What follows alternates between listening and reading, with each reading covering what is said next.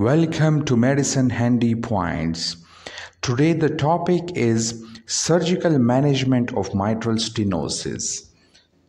Let's first discuss some salient feature of mitral stenosis. Rheumatic fever is the most common cause of mitral stenosis. Mid diastolic murmur is the characteristic examination finding. It worsened during pregnancy, so should be corrected before pregnancy, and it is common in female. Mitral stenosis is very common in female. Now, there are three surgical options which we can avail.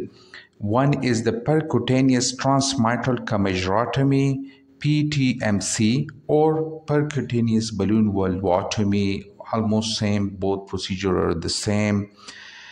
Now, the second is open mitral wall commissurotomy, rarely done these days.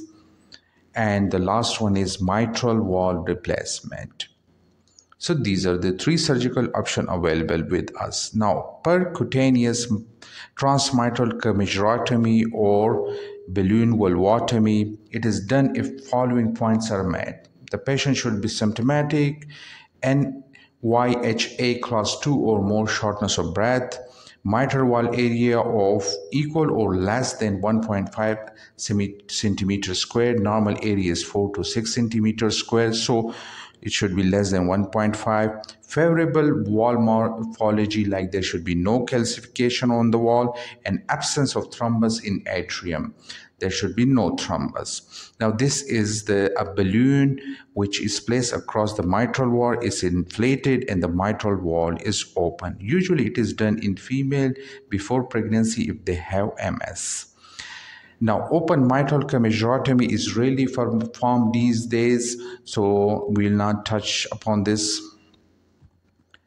that much. Now, the last one is mitral wall replacement. So why we do this? If there is moderate to severe MS with moderate to severe MR, means the walls are having mixed disorder, not functioning, or severe pulmonary hypertension which failed to respond to medical therapy. So this pulmonary hypertension is due to MS. So we should replace the wall. There are two wall, mechanical and tissue. Mechanical anticoagulation lifelong, and tissue wall no anticoagulation but limited life for almost 10 years. I hope you like the video and please subscribe.